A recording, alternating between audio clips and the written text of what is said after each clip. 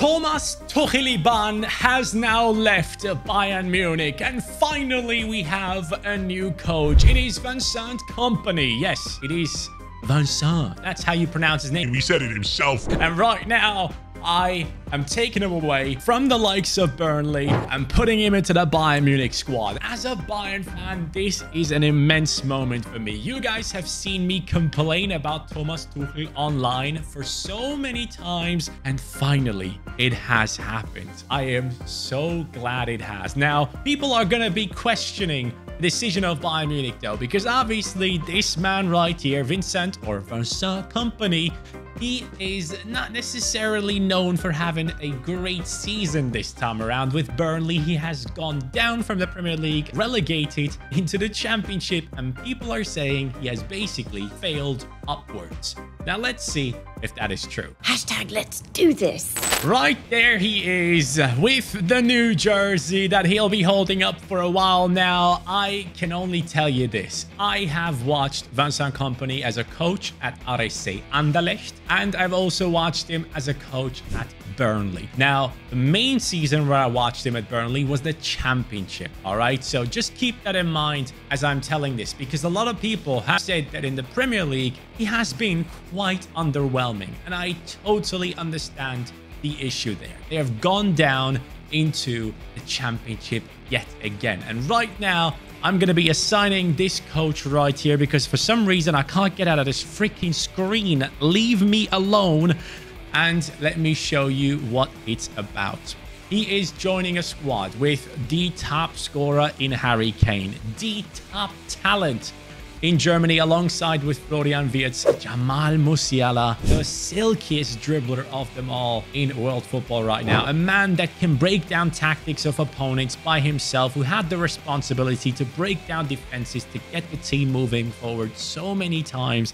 And now he's going to be led by the likes of Kompany and Leroy Sané, a former player that played alongside Kompany, which is going to be very interesting. I've seen a lot of talks about him and the relationship with Kompany already, and it looks like he is going to be one of the key players that Kompany is going to be playing. Now, I also, in the last rebuild, as you guys know, you have seen that the likes of Kingsley Coman, it could be interesting. I personally love him. I think, in my opinion, he's one of the best players I've watched live, but he is linked to Barcelona, and I am seeing news that Bayern Munich are maybe open to a transfer, and that is quite interesting. So we'll see what happens there.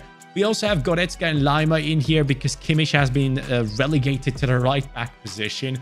But I truly do believe that Kimmich is not going to be playing that position in the upcoming season. I think he's going to go back into that midfield. I think Kompany is going to be appreciating a lot what Kimmich can do in that 6 or 8 position, rather than playing in the right back spot, where yes, he did have some great games, but it just doesn't feel right when he's in that right back position. And I think Bayern Munich, with Sacha Boey coming back from injury and Mazraoui actually stepping up and performing sometimes as well, they do have some great options there. So we shouldn't be focusing on that too much. But the fact that Eric Dyer has taken over the centre-back position from the likes of Kim Min-jae and Upamecano blew my mind. It still does. And I really hope that Kim or Upamecano do get the spot of Eric Dyer in this upcoming season. I think Kompany is probably going to be wanting to play these lads. And then Davies, now with Kompany coming into this Bayern Munich squad, he has reopened the talks to sign a contract extension. Instead of going to Real Madrid, which a lot of people thought is definitely going to be happening this summer, we are seeing rumors about Alphonso Davies possibly sticking around.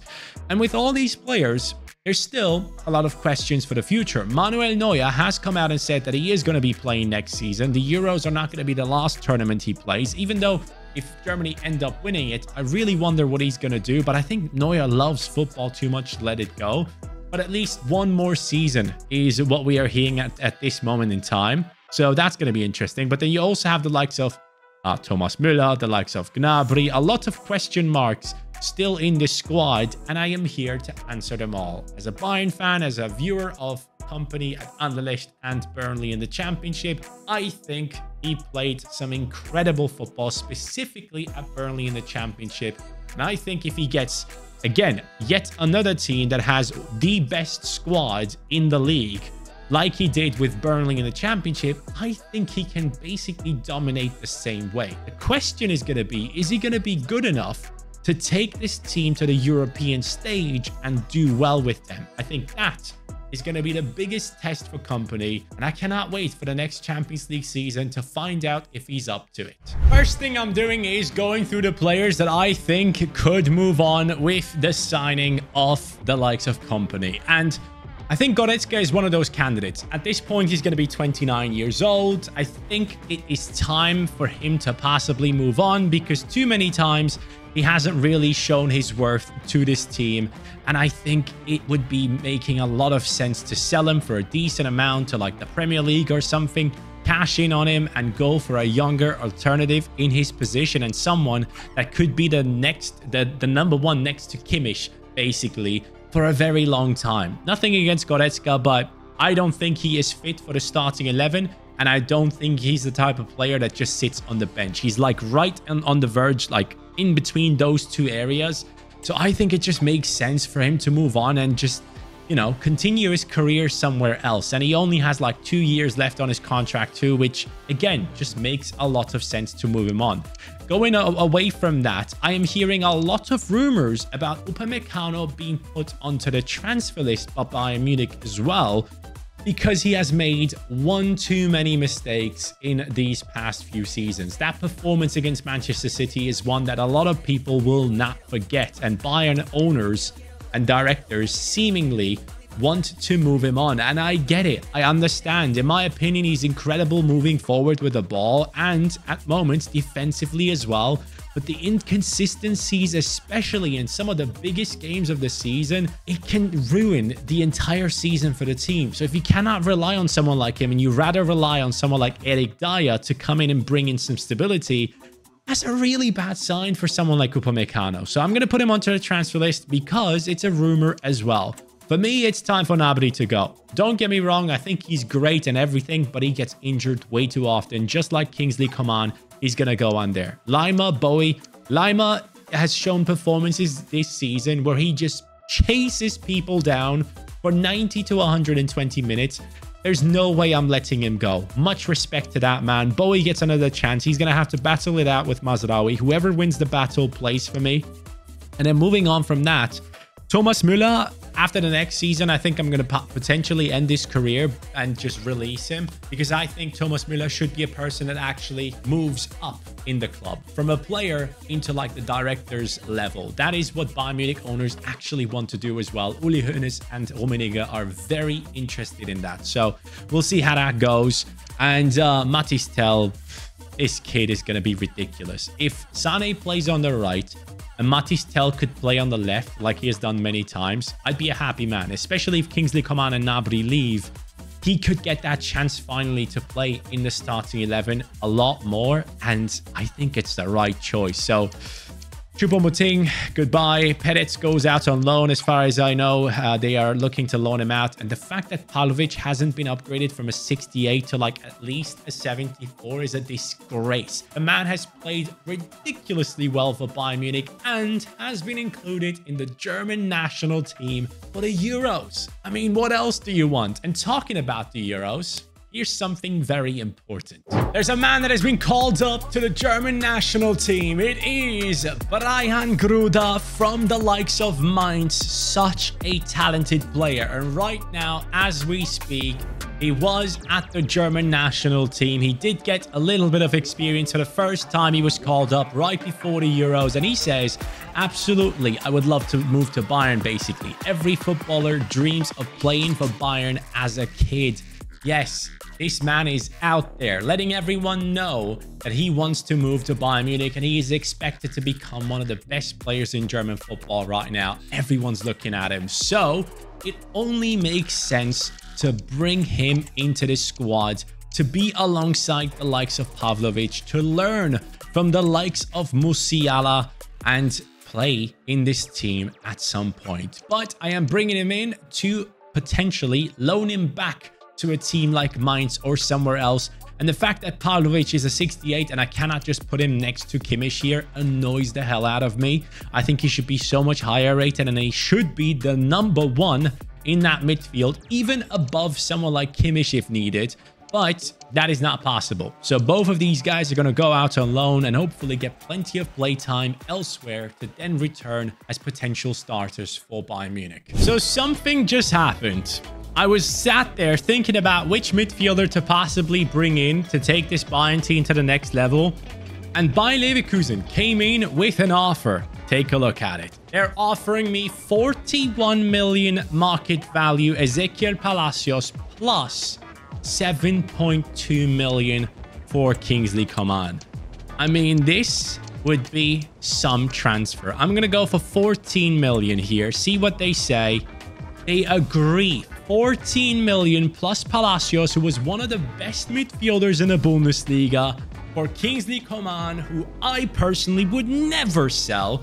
But apparently, that is what Bayern Munich is wanting to do because of the inconsistencies with the injuries and everything, just like it is with the likes of Gnabry as well. They want a more strength, powerful team that can basically play game after game. And when you're looking for that, Kingsley Coman sadly isn't the one. So Palacios into that midfield of Bayern, going back to the old Bayern that would just keep buying the best players in the Bundesliga.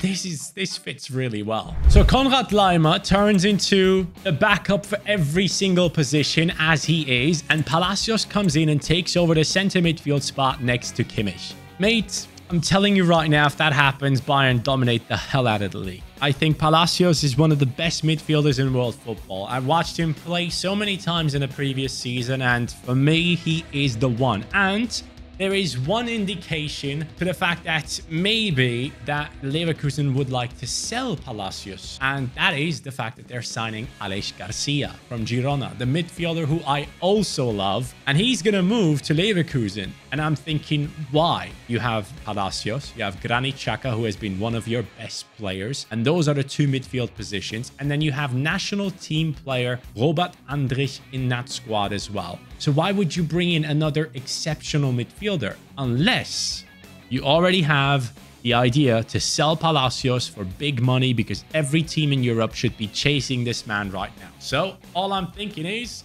thank you for making an offer for Kingsley Coman. We appreciate it, and we'll take Palacios. Thank you very much. I am signing one more player before we go into this season, and that is a man that has gotten 16 goals in the past 365 days for Hoffenheim.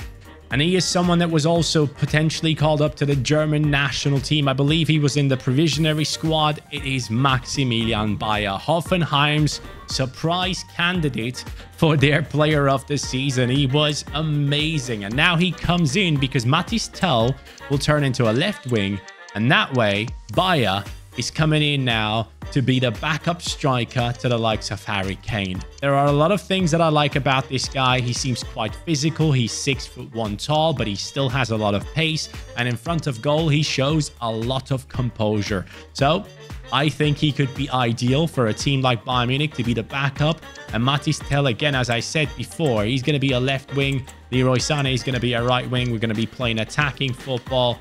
And one thing I also want to let you know is that the season, or the objective for this video, is not just to win the Champions League. We want to win the treble. German Cup, Bundesliga title, and Champions League all in one season, or nothing. It's all or nothing. In the Bundesliga this season, it is us at the top. Bayern Munich back at the top after allowing Leverkusen to dominate the league like they did. And I'm actually really excited to see what Xabi Alonso is going to be cooking up next season. Do you guys in the comments believe that he actually will be able to win it back to back with Leverkusen, considering that he probably isn't going to be losing too many players, except maybe Palacios and Frimpong, who apparently has a release clause? I don't think anyone else is leaving, so let's see what happens. Now, we have won the league. In the cup, though, we got kicked out. Dortmund have won the German Cup, and we got kicked out by freaking Heidenheim, and that is upsetting because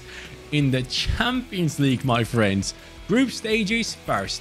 in the round of 16, we did get past the likes of PSV Eindhoven on penalties. In the quarterfinals, we beat Arsenal. Semi-finals, we beat Manchester City, the former side of KOMPANY, to then play against Barcelona in the Champions League final. But because the treble is impossible, we will just go ahead and simulate this one, and I really hope we win it, because that would be a great sign for this team's future. Look at the stats of the players. It is looking great, except for Neuer, who has gone down. Quick simming it, and we lose. Ferran Torres and Frenkie de Jong, the last team I rebuilt, FC Barcelona, have kicked us out of the Champions League, and that is obviously not good enough. Musiala, the only one to step up and get something done, and Bayern giving them the chance to come back and win it. That is disgusting. That is not the level of Bayern Munich, and Bayern only winning the Bundesliga trophy, that's enough to get you fired. So this was not great. We got to be doing a lot better, at least 2 trophies in the next season. Stats wise, again, things are looking good for the players, but we got to step it up even more. Harry Kane, Sané, Musiala, and Tel, the ones with the most goals. Maximilian Bayer off the bench, performing exactly the way I wanted it to. And right now, with Thomas Müller getting a -4, it's time to release him and allow him to go up into the director's board. The biggest mistake that Bayern Munich made at the start of last season was to let go Stanisic to the likes of Bayer Leverkusen, a right back slash centre back who would have been ideal for many of the problems that Bayern suffered. Instead, he was at Leverkusen performing really well at times, and yeah, now he is saying that he wants to stay at Leverkusen, and I totally get it. We are selling him for 25 million right now. We're also selling Nübel, who was supposed to become the backup to Manuel Neuer. Don't get me wrong, he's a decent goalkeeper, but he's just not the one to lead Bayern into the future, in my opinion. Now that we have basically retired Manuel Neuer as well, I've decided that we are going to be going in for a new goalkeeper. The decision has been made, and this one is odd. That's what she said. Unai Simon, the goalkeeper from Athletic Bilbao. As you guys know, Athletic Bilbao has a very, very strong policy of what players they will be playing and everything like that. And they already have a young kid coming through in their team that would allow someone like Unai Simon to actually move at this point without feeling bad about leaving Athletic Bilbao. And I think he would look amazing in the Bayern kit. Just in my head, picturing him in that Bayern Munich kit, it just feels right. So for that reason, I'm going for Unai Simon. And here's the catch. Your dummy content creator right here, recording this video, forgot to sign a goalkeeper in the first transfer window. So now I am in the January transfer window, and haha, this is the best part.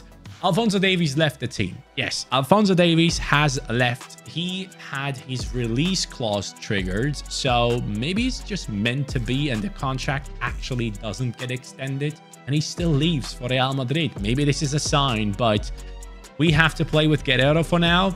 But I think there is one clear candidate that just makes too much sense for KOMPANY to sign into the Bayern Munich squad. There is one man that makes the most sense to join the likes of Bayern, and that, my friends, is Ian Maatsen.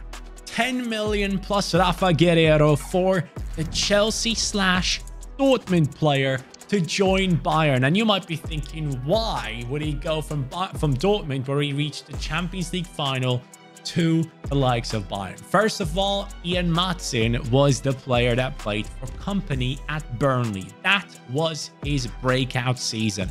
He was unstoppable when he was playing for Burnley in that left side for them. He was moving forward with the ball. He was amazing with passing play, crosses, everything, and anything you could ask of from a left back in championship level.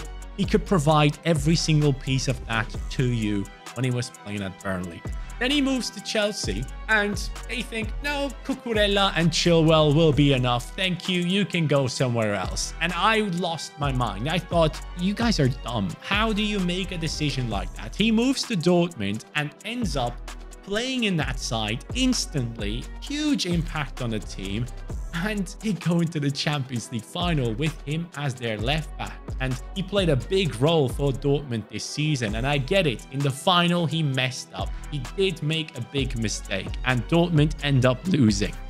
But Dortmund want to sign him. His release clause apparently is 35 million. Dortmund are offering 25, which means if Alfonso was to leave, KOMPANY and Martin could be reunited at Bayern Munich. I think originally there was probably no way for Martin to move from Dortmund to Bayern, but now that KOMPANY is there, if those two had a good relationship at Burnley, there's a good chance that Bayern is going to swoop in for him. But it depends on Davies. Here we are again at the end of a season, and with Martin up to an 84 and Sasha Bowie having won the battle against Mazraoui, that is the back line with Palacios in the middle and the rest of the team ready to roll as we step up into the German Cup final to beat Leipzig. And we do. Kimmich, Musiala and Leroy Sané, all the lads stepping up. But here's the catch.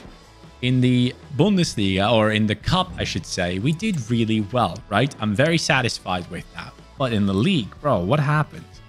We got third. This is unacceptable. We lost to the team that we just beat in the final. 4-point gap. In the Cup, we obviously won. In the Champions League, watch this. Third in the group stages behind Olympique Marseille and Manchester United. Now, here's the reason why. As I told you before, I think I did sell Nübel, I did sell Manuel Neuer, and Alphonso Davies, his release clause was triggered before the season actually began. Then for whatever weird reason, I just went ahead and simulated the January. So the first half of the season was horrific because we didn't have a goalkeeper. We had Ulreich in goal, who had a 70 rating, and no left back apart from Guerrero. So it's my bad. It definitely is my fault for the team not performing as well this year. But statistically, I mean, we have a bunch of 90 pluses in here. This team is going to get to a spot where it's going to rock it out and do extremely well. Next season, we're going to be focusing even more on bringing in backup players that will fill up this bench and make it very, very strong. But for this season, I guess it's enough. At least we have won a trophy despite my mistake. Harry Kane, Leroy Sané, Palacios, the top scorers. And then it's Musiala coming in as well with 10 goals for himself and 16 assists from that cam position. Honestly, there is no player in the world right now that I would love watching more than Musiala and Florian Wirtz. These two are just exceptional at the moment. If you guys get the chance, watch every game they play. England could disrespect him. Gareth Southgate disrespect him. I mean, the country doesn't. It seems like every single person wanted him to be part of the English national team. But Lewis freaking Dunk got it because he has a little bit of experience. Jared Branthwaite was unbelievable for Everton. He is possibly one of the main reasons as to why they didn't get relegated despite all the point deductions. And now he is part of our team. I didn't even realize that he was already playing for Leverkusen, but in he comes for Tarek Buchmann, who is also a big talent, by the way. But he is going to be our backup. And I also brought in Jonas Obig, who apparently is linked to Bayern Munich as well as a potential future Manuel Neuer replacement as well. He played at Greuther Fürth in the second division last season and has shown really good performances. I believe he's part of the youth national team setup. And yeah, there he is. He's now part of our team, just like Jared Branthwaite is. And with a bunch of these players coming back from loan, like Pavlovic and Gruda, we actually have a very, very solid bench as well now. It does seem like, though, we should be buying a couple of wingers because that is a problem situation. When I say this, do not lose your mind. But I might have just signed a player that might be even more talented than Musiala and Wirtz. And that is a mad thing to say, considering Ryan Cherki has only shown his abilities at Olympique Lyon at certain parts of his game. I am talking about just raw, natural street football type talent, and he can play in any position in the attack, which just makes him basically the perfect player to sign for this team.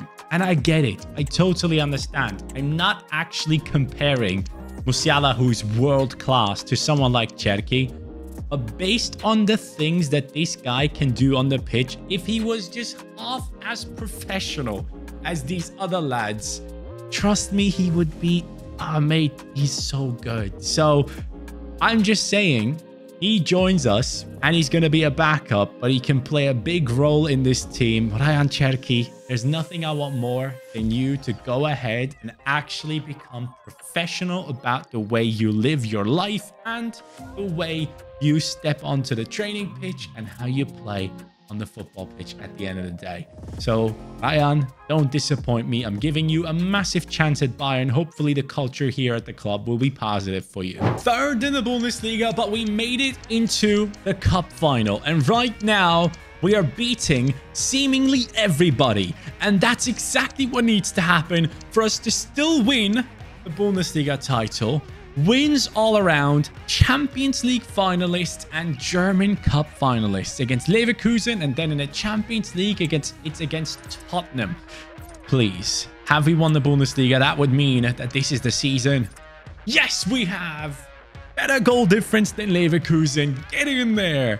Beautiful, lads. Amazing work. Same results as Leverkusen there with the wins, draws, and losses, but this is it. Harry Kane, Musiala, Mathys Tel, Leroy Sané. I think that could be our front four, especially if Gnabry and Coman do get moved on. But I don't think it's going to be both of them. Kimmich, Palacios, the midfield of dreams. You have Madsen in the left-back position, replacing Alfonso. Kim Min-jae, De Ligt, Sasha Bowie, taking that position and going with it, and Unai Simon replacing the likes of Manuel Neuer with amazing backup players for this Bayern Munich squad. And then statistically, we are looking at who? We're looking at Harry Kane. 38-10. He is the one leading the side alongside Sané, Musiala, and Mathys Tel, but he is the guy. You're not that guy. So Leverkusen, you lost out on the trophy, and you have an insane team with Griezmann and Gabriel Jesus, but it's us winning. Sané, hat-trick in the German Cup final. Kompany comes into the Bayern squad, and his former teammate destroys the opponent.